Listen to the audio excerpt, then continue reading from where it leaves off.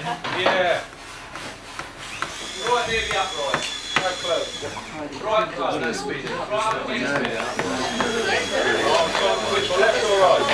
More right. It's the back. Okay, Steve's just picking up his clothes.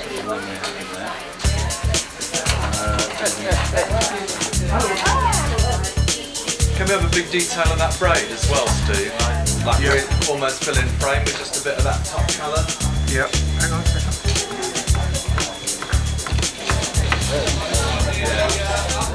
Quiet, please. We're going for recording.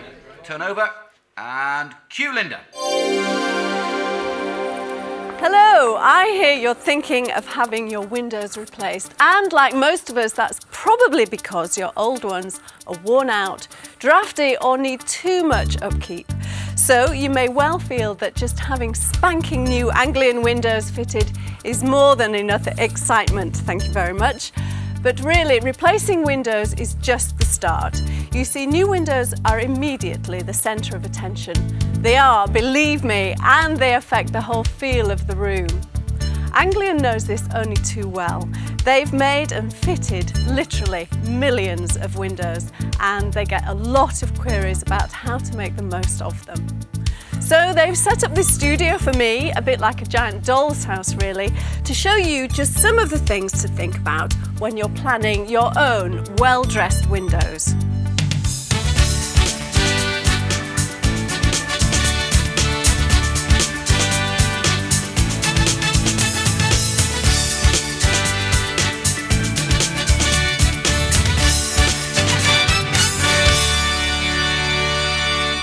Things to think about. I mean, first, it's all about the light. I mean, what time of day do you use this room? It could be that the morning light is nice and bright and fresh and you're going to make most of that. Who also uses the room? You know, is it for TV? Are the kids in there? Or what's the effect you'd like? Perhaps it's a bold statement, a kind of strong focal point. Or maybe it's a frame for a beautiful view. Or maybe it's privacy. Perhaps that's at the top of your list. Well, these are more than enough questions to start with. To answer some of them, I'm going to dress two very different styles of window. A bay, which scares many people because it looks very tricky, but I'll show you it needn't be so. And French doors, which can be just as much of a challenge because they must work both as windows and doors. By the way, you'll notice the bay is a nice soft white from the Anglian White Knight range, and the French doors, well, they're in the very popular Anglian golden oak finish, which lets me show you some very different colour schemes. And if you're not quite sure yet what feel you're looking for, I'm going to dress each window in both traditional and modern styles to give you a whole range of ideas. Now, let's start with the bay and a traditional look. Now, what exactly do I mean by traditional? Well, have a think of those stately homes you've visited recently or those grand castles.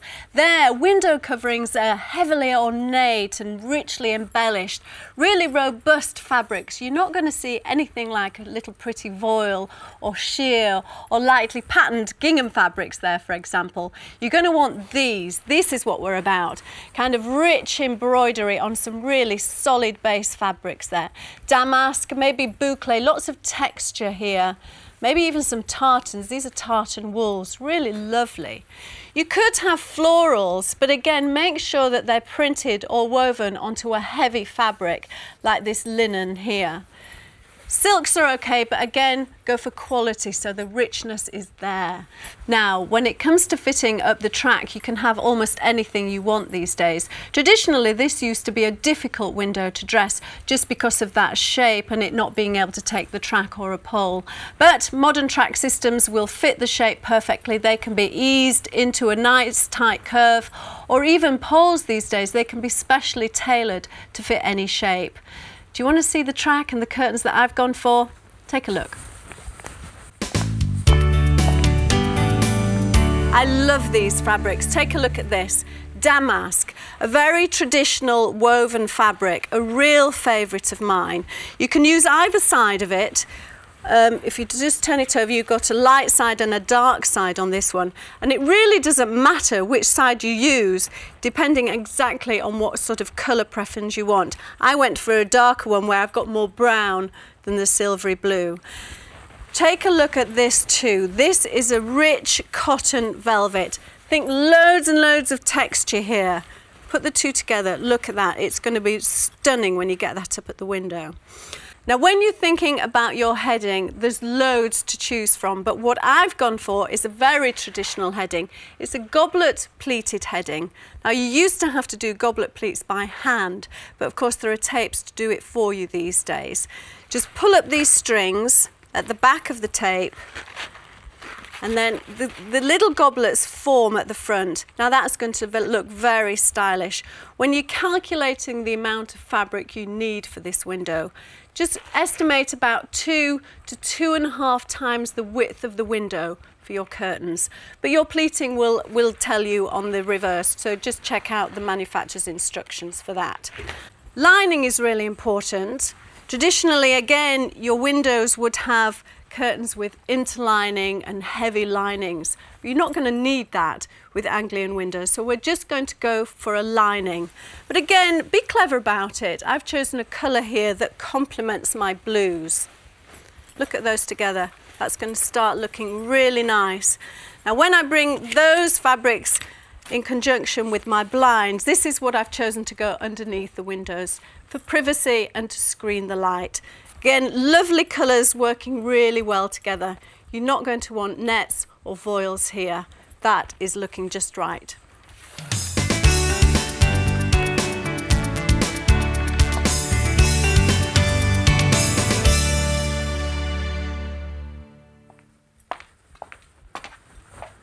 Now, the beauty about these blinds is they come in ready-made sizes, and you'll probably find a size to fit most windows.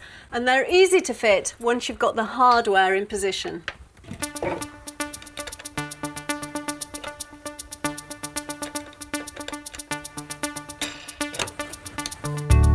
Just tighten up the fixings, lower that part, and that's it. And you can raise and lower these to whatever height you need them.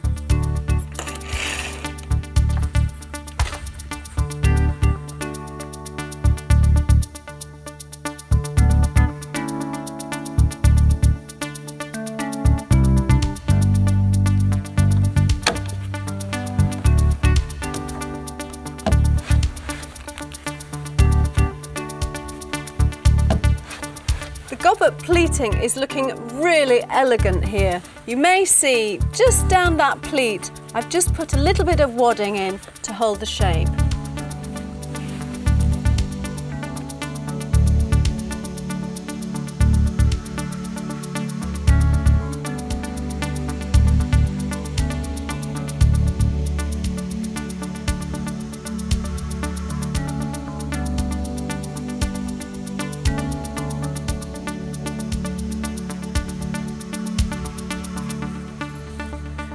French doors, they look lovely, don't they? And it's a great way of bringing that outside feeling indoors. You really feel as if your room is part of the garden.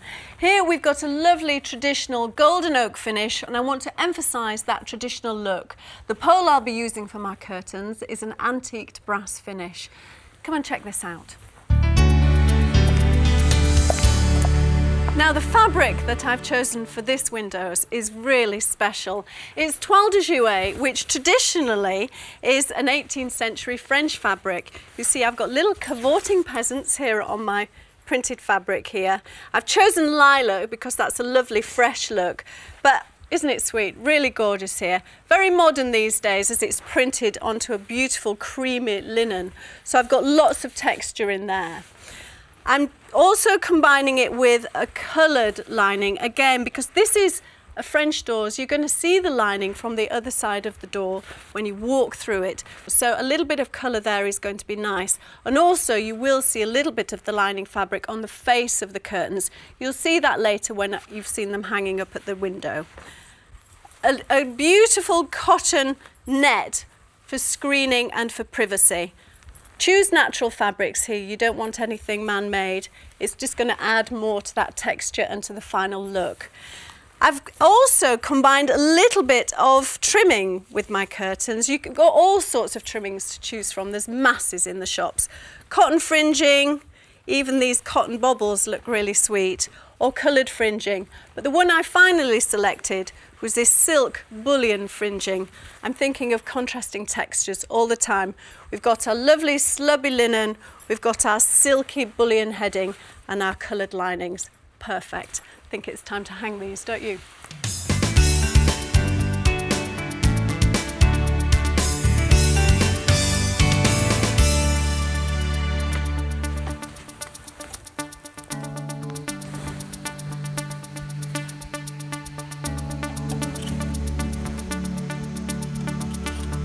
Now this is what I meant about the lining being on the front of the curtain. It looks really pretty here. And check out the antique brass finish on this pole. It really enforces that traditional look we're after.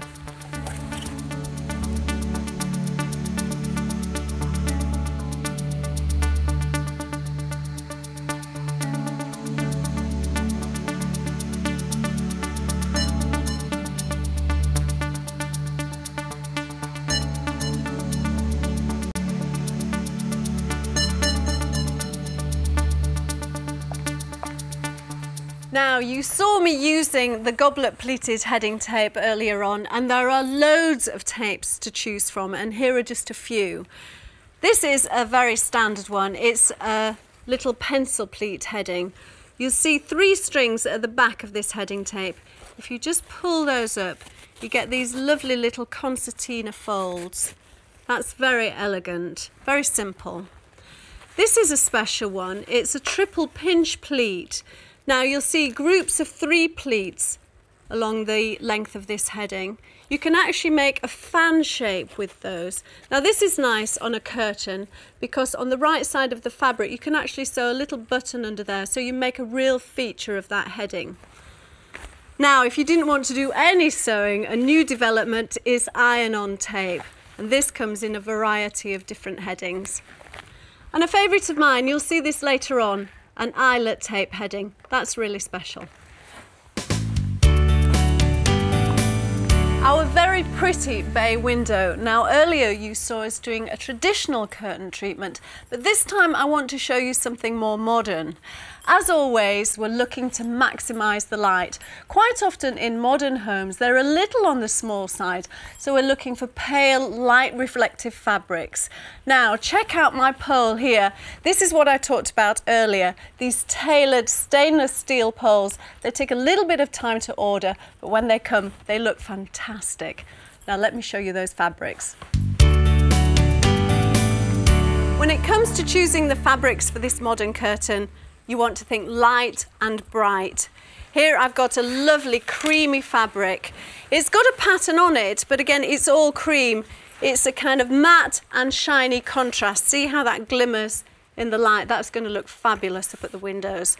But again, you know, I want something interesting on the curtain, so I've complemented it with this lovely slub linen. This is going to be a thick hem at the bottom of the curtain. Those 2 fabrics are going to look lovely together. Now my heading tape has equally got to be as modern. I've got this lovely eyelet tape.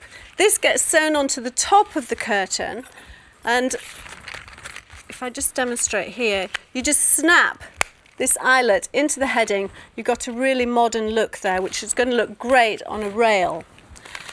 Now, when I was thinking about a blind underneath those curtains, I could have had a load of choice. Voiles, nets, plain blinds or pattern blinds. But what I have chosen is to make my own blinds from some linen. It's unlined fabric, just seamed down the sides, and a channel at the bottom. Into the channel, just slide your piece of doweling.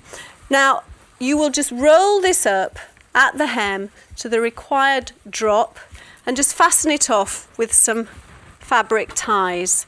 These fabric ties are sewn front and back, 2 for each blind. Just tie a nice generous knot, and that will look lovely up at that window. Can't wait to get these up.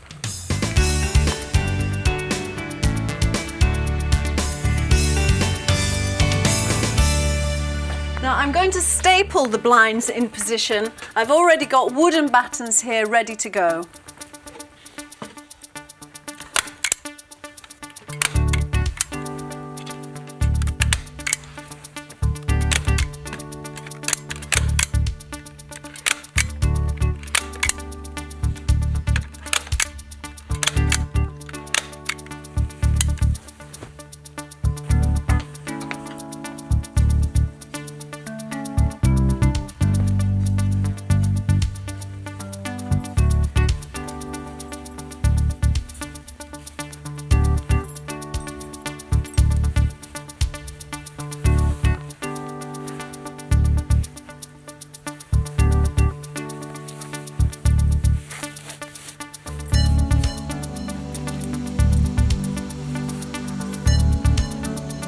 Time for the curtains.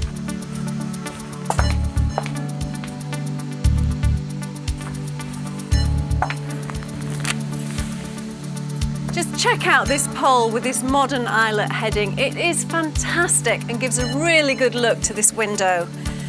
Look at this, a little marabou feather on the hem, a really good finishing touch.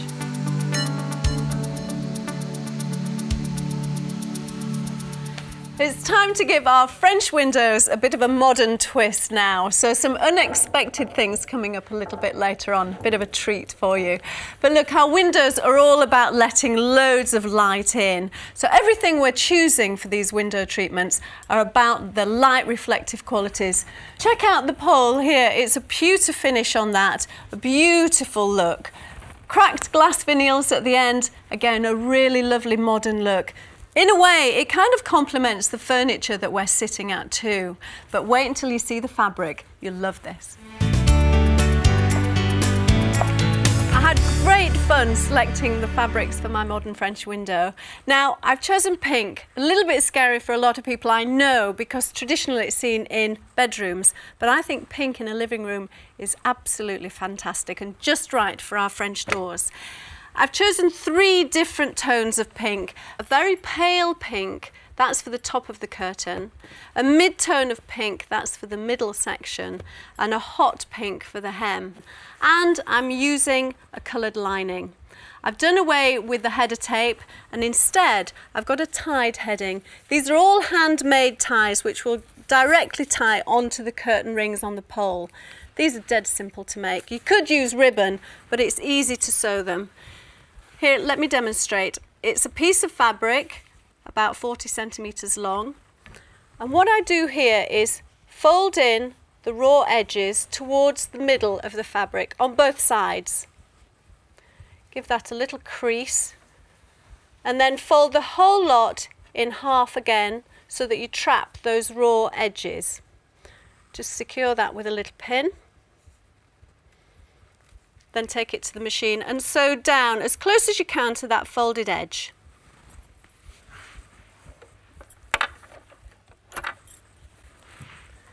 Here it goes. Now don't worry about the machine going over the pins. If you put them at 90 degrees to the fabric, the machine will run over them quite smoothly. That's my little tie there, and then once I've made 6 or 7 of those, I just insert them into the top heading. They're ready to go now. Easy.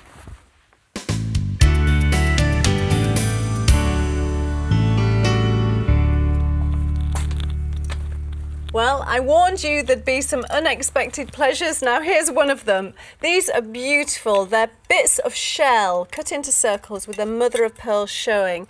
And I've strung them all together to create a kind of beaded curtain effect. I'm just tying these onto the plastic curtain track.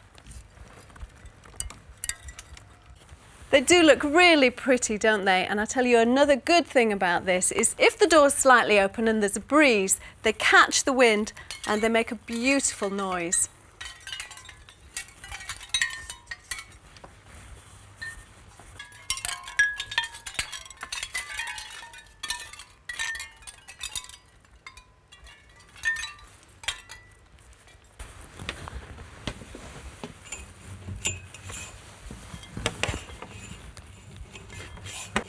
The ties are fixed directly onto the curtain rings and then I'm just sliding the whole lot onto the curtain pole. But don't worry if you haven't got rings, you can tie them equally successfully directly onto the pole.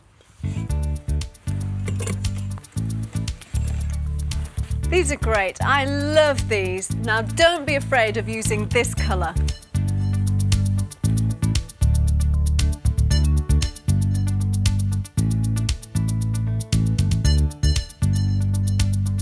So there you have it, 4 completely different curtain treatments, 2 completely different window styles. But I hope you'll see that whatever Anglian window you choose, it's a great starting point to creating a whole new look in your home.